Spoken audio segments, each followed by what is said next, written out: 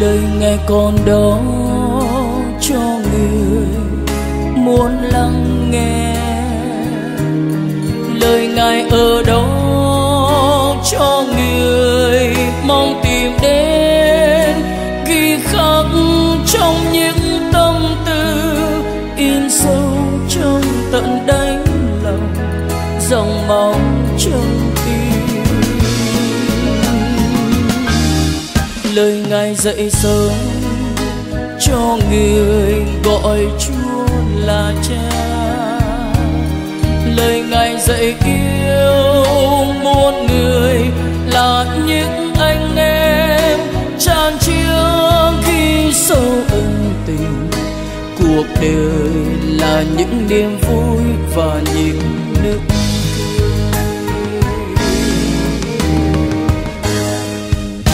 lời Ngài trải qua muôn kiếp, lời Ngài qua bao thế hệ, tồn tại vĩnh viễn sẽ không nhạt phai.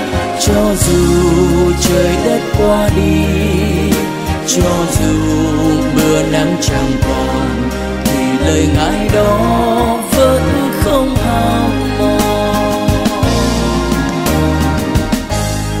Lời Ngài nguồn sống như mạch suối nước trong. Lời Ngài bình an như mùa trăng tỏa sáng, như bóng che giữa ban trưa, như mưa cho ruộng đất cành màu mỡ tươi xanh. Lời Ngài nồng ấm như lời dạy dỗ của Cha. Lời Ngài dịu êm như lời mẹ hát ru con, chan chứa ghi sâu ân tình. Cuộc đời là những niềm vui và những nụ cười.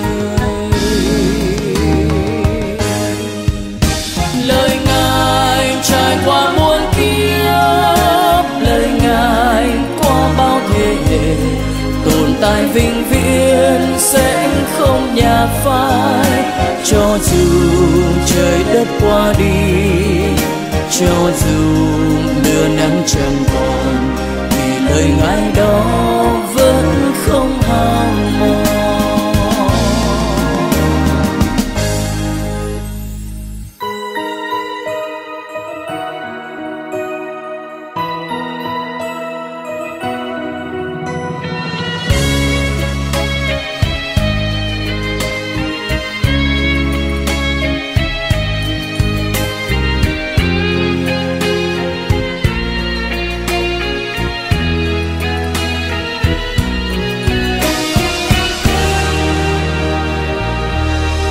Lời Ngài sưởi ấm cho mùa giá rét căm. Lời Ngài dịu êm như mùa xuân vừa đến, tươi mát như gió thu sang, mây che cho ngày tháng hè, trời đất thanh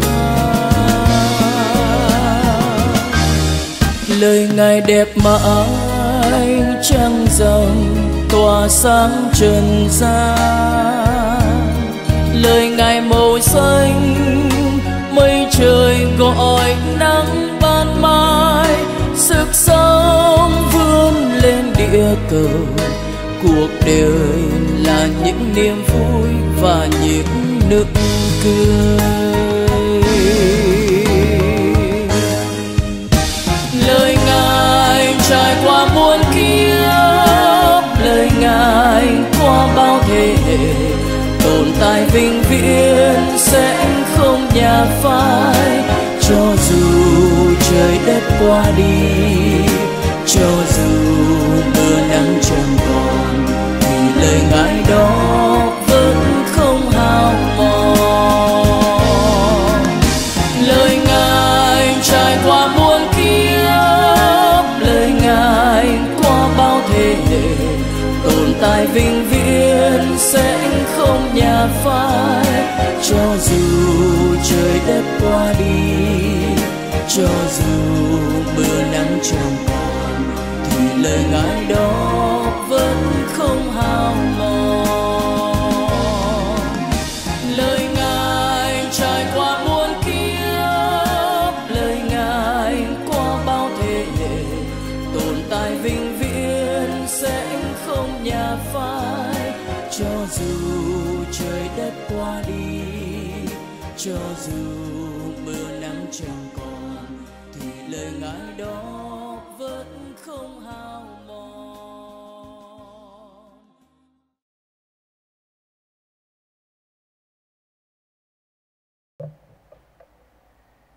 Con xin kính chào quý cụ, quý ông bà cùng tất cả anh chị em cùng với toàn thể giáo hội. Chúng ta bước vào tháng 11, tháng nhắc nhớ chúng ta đừng quên các linh hồn, đừng quên những người thân yêu của chúng ta đã ra đi trước chúng ta, trong đó có ông bà tổ tiên cha mẹ chúng ta.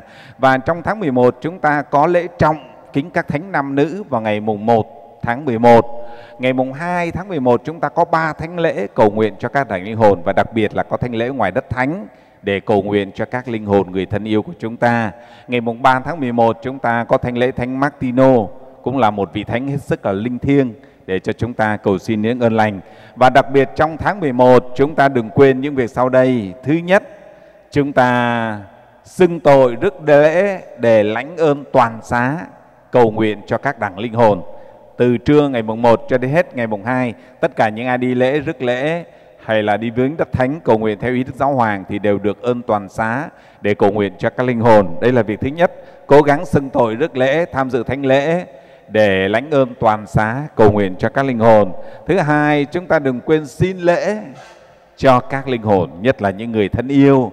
Và chúng ta cũng có thể xin thêm lễ cho, chúng ta vẫn gọi là linh hồn của mồ côi đó, tức là có thể có những người mà khi chết thì không có được con cháu xin lễ, thì đây cũng là một cái rất là thiệt thòi. Thì chúng ta có thể xin chung cho các linh hồn, đó là việc thứ hai, chúng ta xin lễ. Việc thứ ba, chúng ta nếu có đất thánh, chúng ta cố gắng ra viếng đất thánh rồi dọn mồ mả ông bà cha mẹ, rất là linh thiêng. Cá nhân con cũng được ơn rất nhiều từ việc chăm lo cho các linh hồn. Con xin được gợi 3 cái ý đó. Bên cạnh đó thì chúng ta cũng cố gắng đọc kinh, cầu nguyện, dâng lễ. Chúng ta có giờ kinh mân côi lúc 9 giờ sáng, giờ kinh lòng thương xót lúc 3 giờ chiều và giờ kinh tối lúc 7 giờ 30 tối. Trong tháng 11 chúng ta luôn luôn là hiệp ý cầu nguyện cho các linh hồn. Con xin được gửi đến tất cả quý cụ, quý ông bà cùng tất cả anh chị em trong gia đình Kinh Mân Côi và gia đình Lòng Thương Xót của chúng ta, để chúng ta đừng quên xưng tội đức lễ để lãnh ơn toàn xá, cầu nguyện cho các linh hồn. Thứ hai là xin lễ cho ông bà tổ tiên cha mẹ. Chúng ta đừng quên xin lễ cho ông bà tổ tiên cha mẹ, xin lễ cho các linh hồn. Và cái thứ ba là chúng ta cũng dọn dẹp đất thánh, dọn dẹp mồ mả của ông bà tổ tiên, để chúng ta nếu có thánh lễ tại đất thánh thì cũng là điều rất là tốt. Thì cũng nhắc nhở chúng ta cầu nguyện cho các ngài về với Chúa cũng sẽ cầu nguyện cho chúng ta. Con xin cảm ơn quý cụ, quý ông bà cùng tất cả anh chị em đã lắng nghe.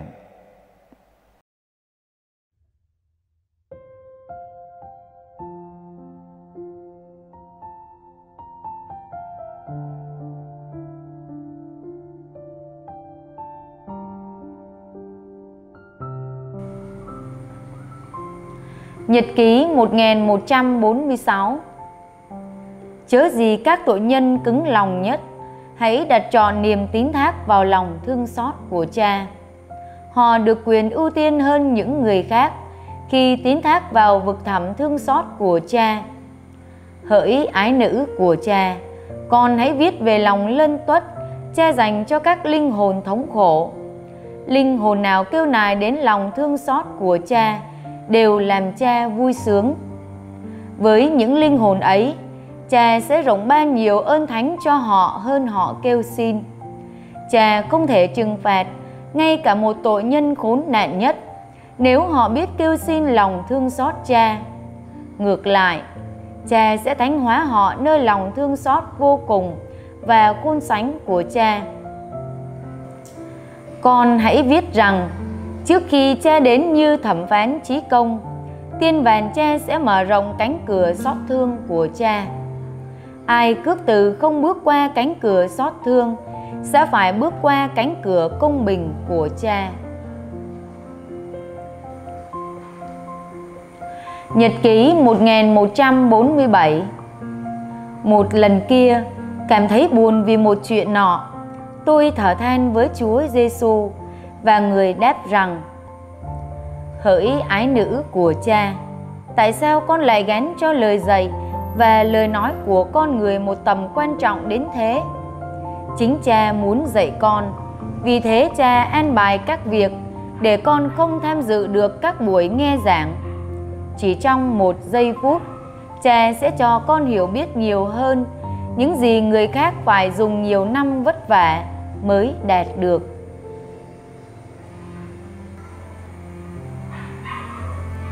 Nhật ký 1148. Ngày 20 tháng 6 năm 1937. Chúng ta nên giống Thiên Chúa khi chúng ta tha thứ cho những người chung quanh của chúng ta. Thiên Chúa là tình yêu, nhân lành và thương xót. Mọi linh hồn, nhất là linh hồn các tu sĩ, phải phản ánh lòng thương xót của Cha. Trái tim Cha chan chứa tình yêu thương và lân tuất đối với tất cả mọi người. Trái tim của những người dấu yêu của Cha cũng phải nên giống trái tim Cha. Trái tim ấy cũng phải tuôn trào nguồn xót thương của Cha cho các linh hồn. Nếu không, Cha sẽ không nhận họ là những người thuộc về Cha.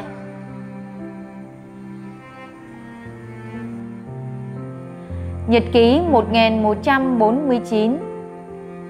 Trong nhiều dịp, tôi biết một số tu sĩ bảo vệ danh giá bản thân họ dưới cái cớ liên quan đến vinh danh Thiên Chúa, trong khi thực sự chẳng phải là vấn đề vinh danh Thiên Chúa mà là danh giá của họ. Lạy Chúa Giêsu, điều này đau đớn biết bao đối với con.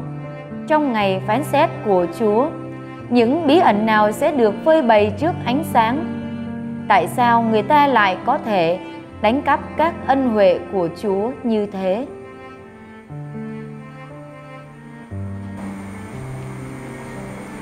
Nhật ký 1150. Hôm nay tôi cảm thấy rất phiền muộn vì một người giáo dân. Dựa trên một điều có thật, bà ấy đã thêm thắt nhiều điều bịa đặt, và vì tưởng đó là thật, người ta đã loan truyền đi khắp cả nhà. Khi tin này đồn đến tai tôi, tâm hồn tôi nhói lên đau đớn. Làm sao họ lại có thể lạm dụng lòng tốt của người khác như thế nhỉ? Nhưng tôi quyết định không nói một lời bào chữa và tỏ ra tử tế hơn nữa với con người ấy. Tuy nhiên, tôi ý thức mình không đủ mạnh mẽ để chịu đựng điều này một cách thanh thản, bởi vì vấn đề kéo dài suốt nhiều tuần lễ. Khi thấy cơn giông tố vần vũ và phong ba bắt đầu thổi cát bụi vào mắt mình, tôi đến trước thánh thể và thưa với Chúa: Lạy Chúa Giêsu, con xin Chúa ban cho con sức mạnh của hiện sủng Chúa, bởi vì con cảm thấy không thể vượt qua cuộc chiến đấu này. Xin dùng ngực Chúa mà che chở cho con. Khi ấy, tôi được nghe những lời này: Con đừng sợ hãi, Cha ở với con. Khi tôi rời bàn thờ, một niềm an bình và sức mạnh phi thường tràn ngập linh hồn tôi. Phong ba gào thét chống lại linh hồn tôi, giống như xô vào một tảng đá. Bọt sùi của phong ba đổ ập trở lại vào người tạo ra nó. Ôi, Chúa nhân lành biết bao! Chúa trả cho mỗi người tùy theo công việc của họ. Chớ gì mỗi linh hồn đều biết nài xin sự trợ giúp của hiện sủng, bởi vì nhiều khi thường sủng vẫn không đủ được.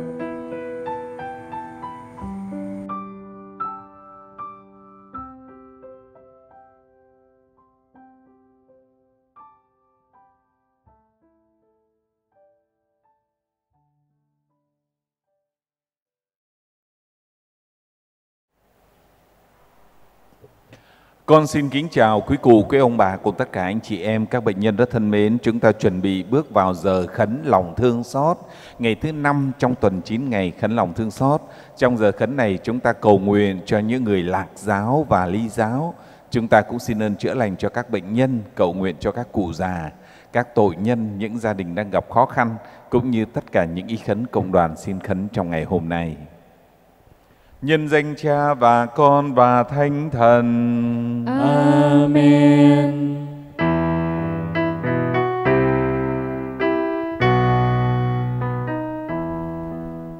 Xin ngôi Bà Thiên Chúa ngự xuống trên chúng con, ban hồng ân chan chứa thấm nhuần hồn sáng chúng con, biến chúng con thành những chiến sĩ theo Chúa Kitô, thành nhân chứng nương trời cho muôn người trong khắp nơi. Nguyện Chúa Thánh Thần xin ngự đến, lòng vạn lòng đời chúng Ngài soi sáng, và luyện lòng hầu mong được xứng đáng với danh hiệu đền thánh Chúa cao quang.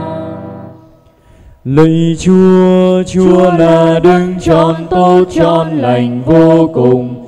Chúa đã dựng nên con và cho con Chúa ra đời, chịu nạn chịu chết vì con, mà con đã ca lòng phán nghinh lỗi nghĩa cùng Chúa, thì con lo buồn đau đớn, cùng chê ghét mọi tội con trên hết mọi sự. Con dốc lòng chừa cải và nhờ ơn Chúa, thì con sẽ lánh xa dịp tội, cùng làm việc đền tội cho xứng. Amen.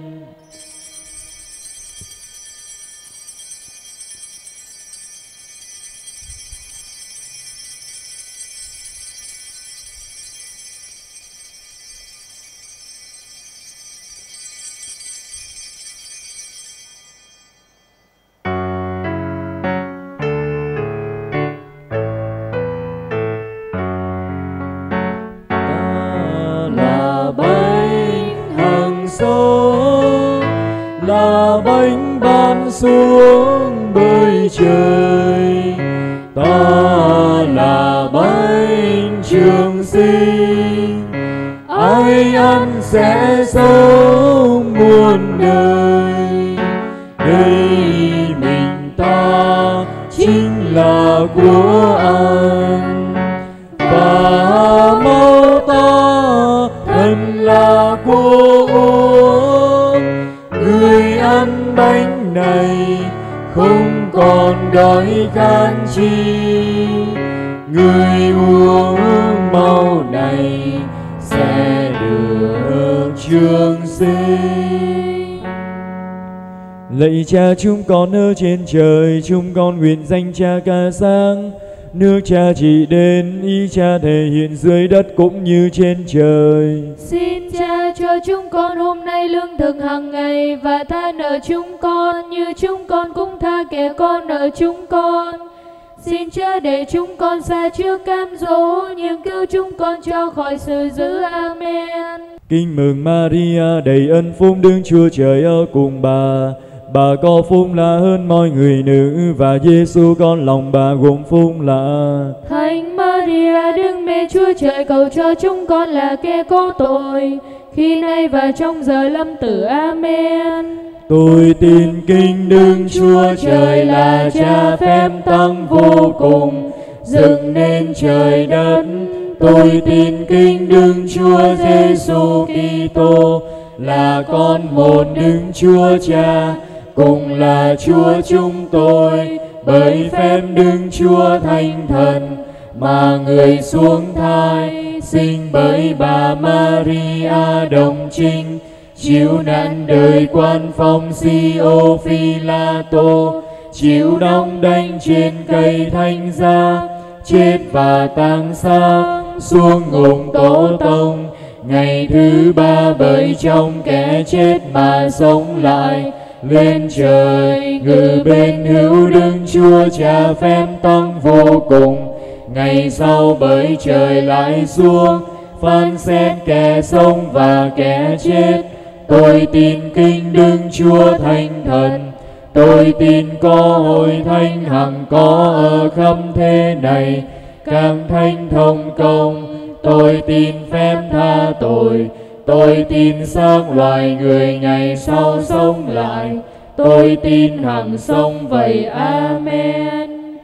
Lạy Cha hằng hữu, con xin dâng lên Cha mình và máu, linh hồn và thần tinh của con dân yêu dấu Cha là Đức Giêsu Kitô, Chúa chúng con, để đền vì tội lỗi chúng con và toàn thế giới. Vì cuộc khổ nạn đau thương của Chúa Giêsu Kitô, xin Cha thương xót chúng con và toàn thế giới. Vì cuộc khổ nạn đau thương của Chúa Giêsu Kitô, xin Cha thương xót chúng con và toàn thế giới. Vì cuộc khổ nạn đau thương của Chúa Giêsu Kitô, xin Cha thương xót chúng con và toàn thế giới. Vì cuộc khổ nạn đau thương của Chúa Giêsu Kitô, xin Cha thương xót chúng con và toàn thế giới. Vì cuộc khổ nạn đau thương của Chúa Giêsu Kitô, xin Cha thương xót chúng con và toàn thế giới. Vì cuộc khổ nạn đau thương của Chúa Giêsu Kitô, xin Cha thương xót chúng con và toàn thế giới. Vì cuộc khổ nạn đau thương của Chúa Giêsu Kitô, xin Cha thương xót chúng con và toàn thế giới. Vì cuộc khổ nạn đau thương của Chúa Giêsu Kitô, xin Cha thương xót chúng con và toàn thế giới. Vì cuộc khổ nạn đau thương của Chúa Giêsu Kitô, xin Cha thương xót chúng con và toàn thế giới. Vì cuộc khổ nạn đau thương của Chúa Giêsu Kitô, xin Cha thương xót chúng con và toàn thế giới.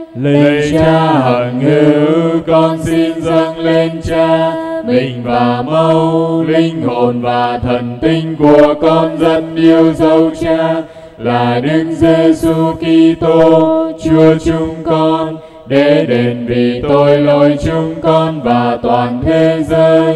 Vì cuộc khổ nạn đau thương của Chúa Giêsu Kitô, xin Cha thương xót chúng con và toàn thế giới. Vì cuộc khổ nạn đau thương của Chúa Giêsu Kitô, xin Cha thương xót chúng con và toàn thế giới. Vì cuộc khổ nạn đau thương của Chúa Giêsu Kitô, xin Cha thương xót chúng con và toàn thế giới. Vì cuộc khổ nạn đau thương của Chúa Giêsu Kitô, xin Cha thương xót chúng con và toàn thế giới. Vì cuộc khổ nạn đau thương của Chúa Giêsu Kitô, xin Cha thương xót chúng con và toàn thế giới. Vì cuộc khổ nạn đau thương của Chúa Giêsu Kitô, xin Cha thương xót chúng con và toàn thế giới. Vì cuộc khổ nạn đau thương của Chúa Giêsu Kitô, xin Cha thương xót chúng con và toàn thế giới. Vì cuộc khổ nạn đau thương của Chúa Giêsu Kitô, xin Cha thương xót chúng con và toàn thế giới. Vì cuộc khổ nạn đau thương của Chúa Giêsu Kitô, xin Cha thương xót chúng con và toàn thế giới.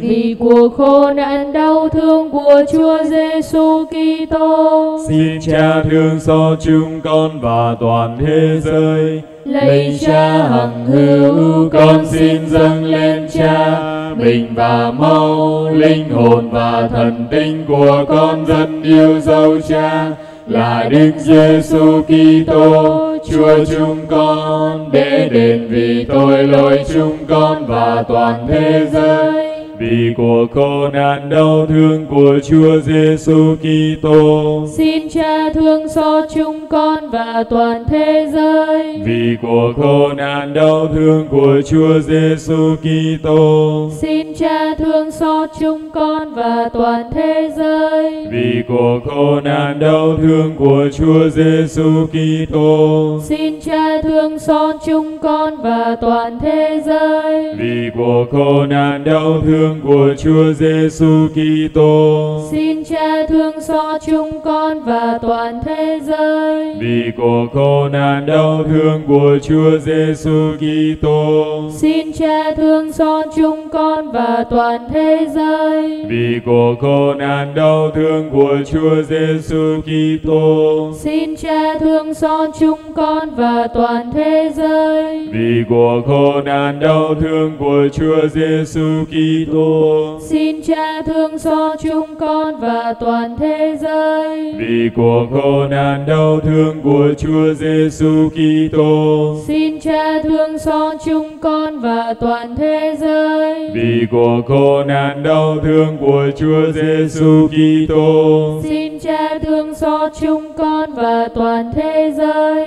vì cuộc khổ nạn đau thương của Chúa Giêsu Kitô. xin Cha thương xót chúng con và toàn thế giới. Lạy Cha hằng hữu, con xin dâng lên Cha mình và máu, linh hồn và thần tinh của con dân yêu dấu Cha là Đức Giêsu Kitô, Chúa chúng con, để đền vì tội lỗi chúng con và toàn thế giới.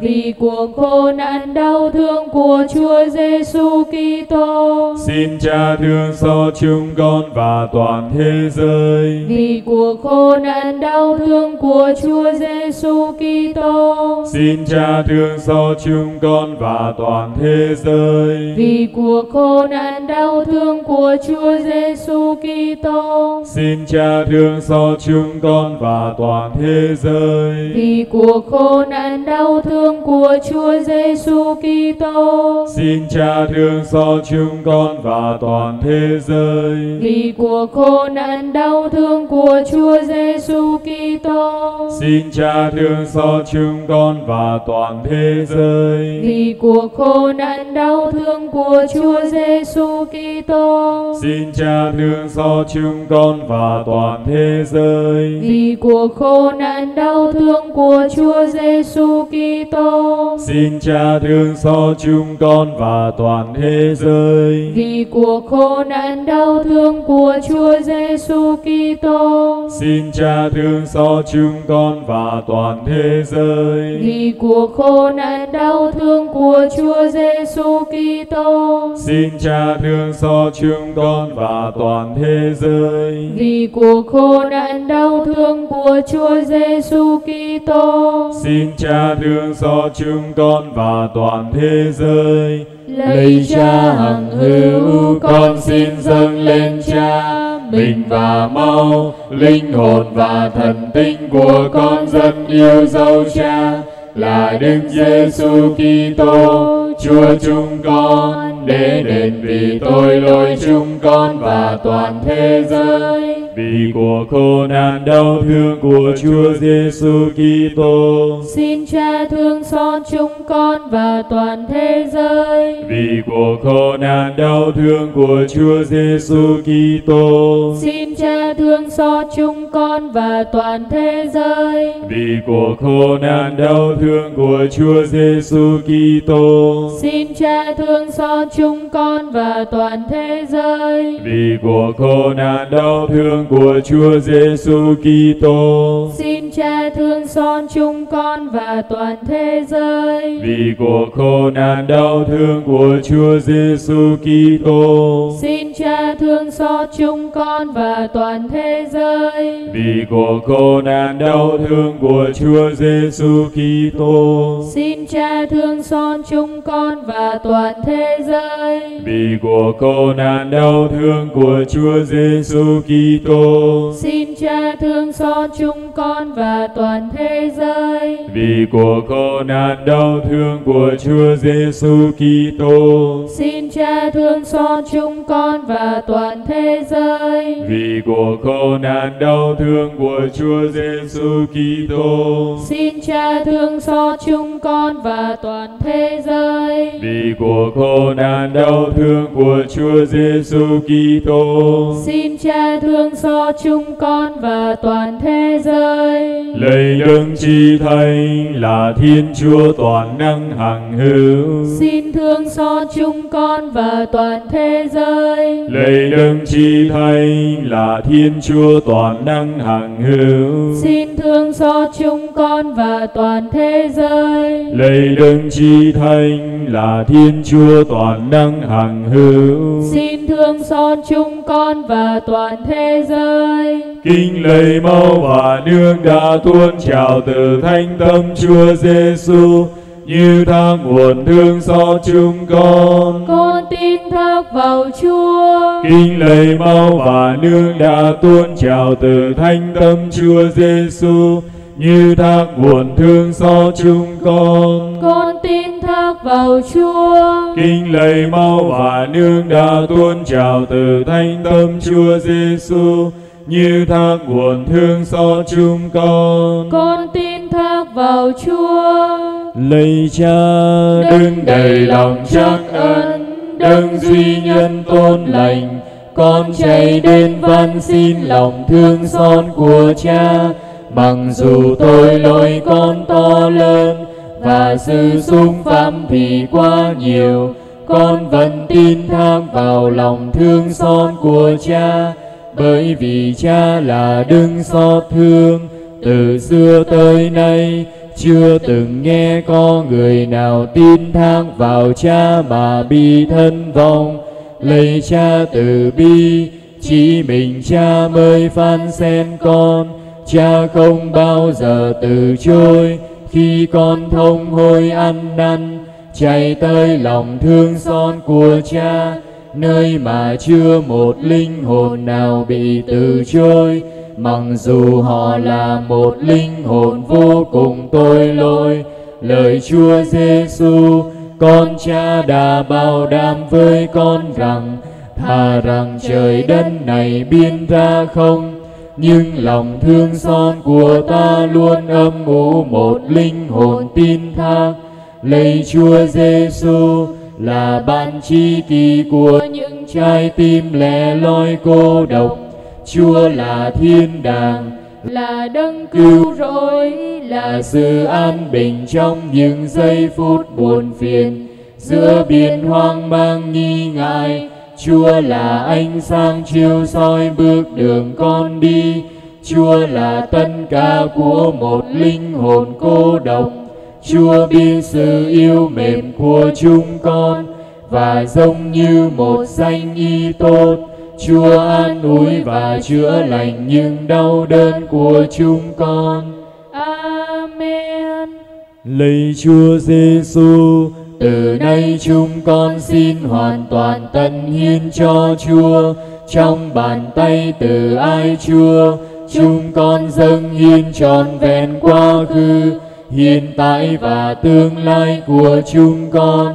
Lạy Chúa Giêsu, từ nay xin Chúa hãy săn song, bảo vệ, chở che gia đình của chúng con. Xin giúp chúng con trở thành những người con ngoan hiền của Chúa và của mẹ Maria Rân Thánh, mẹ Chúa. Qua diện mạo của Chúa đây, xin lòng thương xót của Chúa chiến thắng mọi thế lực ác thần trên thế gian. Xin cho những ai khi sùng kinh lòng thương xót Chúa sẽ không bị hủy diệt. Xin lòng thương xót của Chúa trở thành niềm vui của họ ngay đời này, là niềm hy vọng trong lúc sinh thì, và là vinh quang của họ trong cuộc sống vĩnh hằng. Chúng con cầu xin nhờ Đức Kitô Chúa chúng con. Amen. Ngày thứ 5, cầu cho những người Lạc Giáo và Ly Giáo. Hôm nay con hãy dâng lên ta những người Lạc Giáo và Ly Giáo. Hãy nhận chìm họ trong đại dương thương xót của ta. Trong cuộc khổ nạn cay đắng của ta, chính họ đã xẻ nát thân mình và trái tim ta, tức giáo hội của ta. Khi nào họ trở về hợp nhất với giáo hội, lúc đó các thương tích của ta mới được lành, và nhờ đó họ làm dịu bớt cuộc khổ nạn của ta. Lạy Chúa Giêsu đầy lòng thương xót, là chính sự lân ái. Chúa không hề từ chối những ai tìm kiếm ánh sáng của Chúa. Xin đón nhận vào trái tim vô cùng từ bi lân mẫn Chúa linh hồn những người Lạc Giáo và Ly Giáo. Xin lấy ánh sáng của Chúa dẫn dắt họ về hiệp nhất với giáo hội. Đừng để họ lìa khỏi trái tim từ bi lân ái Chúa, nhưng xin dẫn họ về để họ cũng được tôn vinh lòng quảng đại xót thương của Chúa. Lạy Cha hằng hữu, xin Cha đoái thương đến những linh hồn các người ngoại giáo và những người chưa nhận biết Cha, nhưng vẫn được ôm ấp trong trái tim vô cùng từ bi Chúa Giêsu. Lạy Cha hằng hữu, xin ghé mắt nhìn đến linh hồn những người Lạc Giáo và Ly Giáo từng làm tổn thương đến phúc lành Cha ban, làm dụng các ân huệ của Cha vì họ cố chấp trong sự lầm lạc của mình. Xin Cha đừng xem các lỗi lầm của họ, nhưng nhìn đến tình yêu của con Chí Thánh Cha và cuộc khổ nạn cay đắng của người. Vì họ, người đã gánh chịu đau khổ, bởi vì trái tim vô cùng từ bi của người vẫn bao bọc lấy họ. Nguyện xin Cha làm cho họ sớm trở về, để họ cũng được tung hô lòng thương cao cả của Cha đến muôn đời. Amen.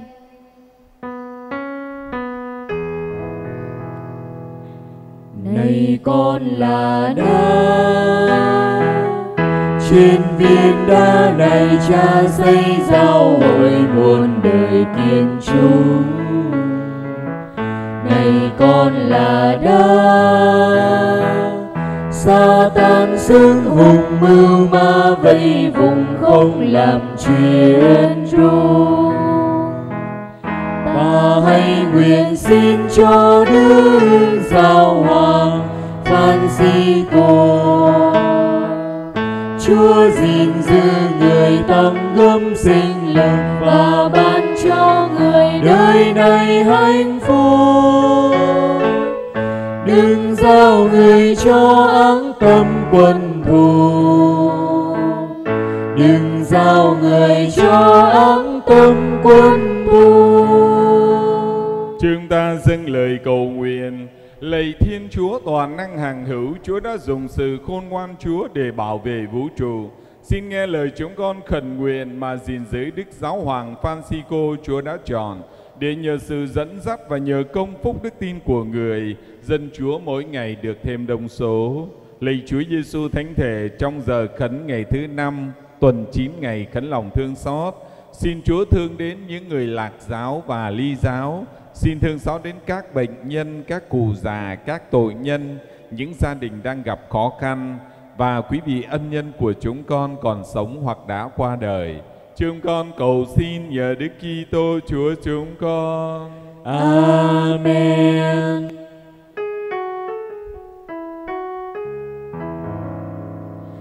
Đây niềm tin vô cùng cao quý, nào chúng ta phụng bái côn thờ và dấu tình ngàn xưa lưu ký, phải kính nhường nghi lễ mới đây.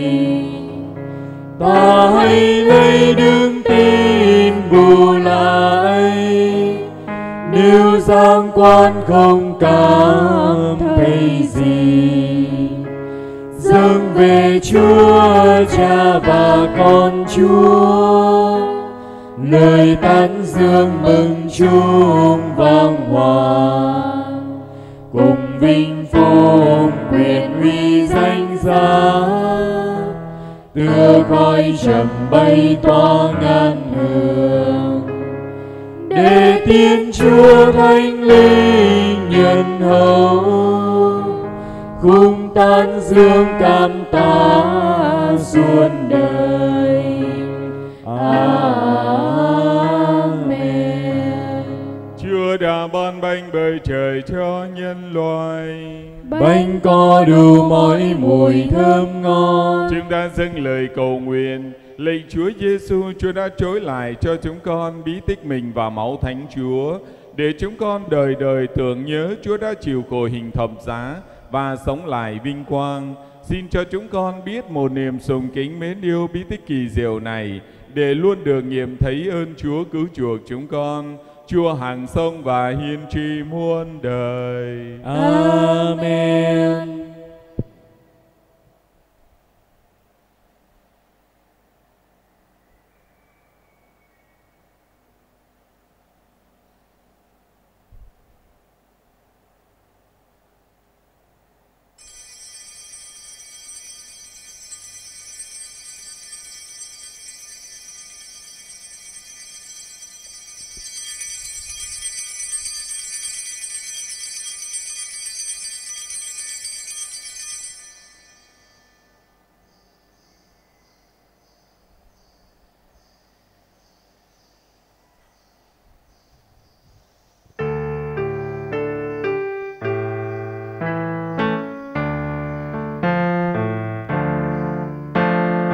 Thánh tâm Chúa Giêsu, buồn êm ái dịu dàng, xin hãy ban xuống lòng con ngọn lửa say yêu một Chúa. Thánh tâm Chúa Giêsu, tràn lan tình thương xót, xin thương giúp người đang sống trong tội biết tìm đến thánh tâm Cha. Thánh tâm Chúa Giêsu, nguồn nhân ái vô ngần, xin hãy thương giúp đoàn con một lòng say một Chúa. Thánh tâm Chúa Giêsu, tràn lan tình tha thứ, xin thương những người đã chót vô tình xung phạm đến thánh tâm Người.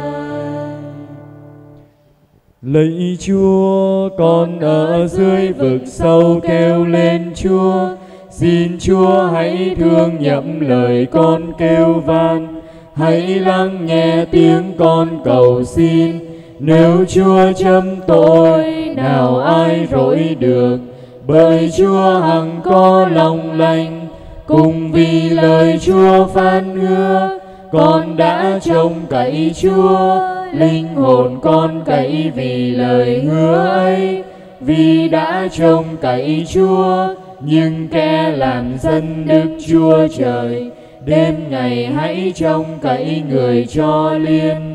Vì người dân nhân lành hay thương vô cùng, sẽ tha hết mọi tội lỗi kẻ làm dân người thay. Lạy Chúa, xin ban cho các linh hồn được nghỉ ngơi đời đời và được sáng soi vô cùng. Lạy Chúa, xin cứu lấy các linh hồn cho khỏi tù ngục và được nghỉ yên. Amen. Nhân danh Cha và Con và Thánh Thần. Amen.